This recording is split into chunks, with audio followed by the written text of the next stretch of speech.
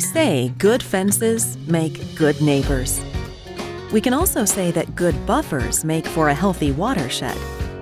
Buffer strips, or filter strips, are an important tool the agricultural industry can use to protect water resources by reducing the amount of nutrients and sediment we lose off our land.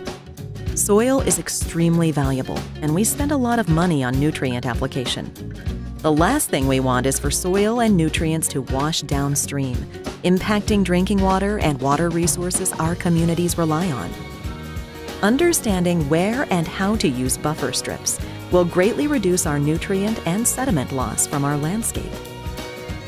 Buffer strips are areas of permanent vegetation bordering a river, ditch, sinkhole, or tile inlet, or any other environmentally sensitive area.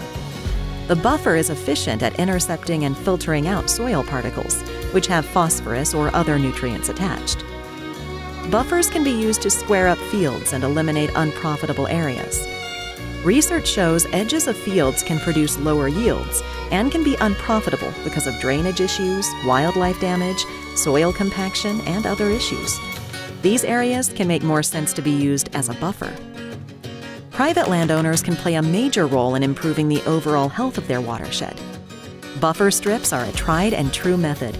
Buffer strips are an essential tool for a successful farming operation. Don't let your customers' valuable nutrients run off the field. Discuss implementing buffer strips with your customers today. To learn more about buffer strips and other best management practices, visit agbmps.osu.edu.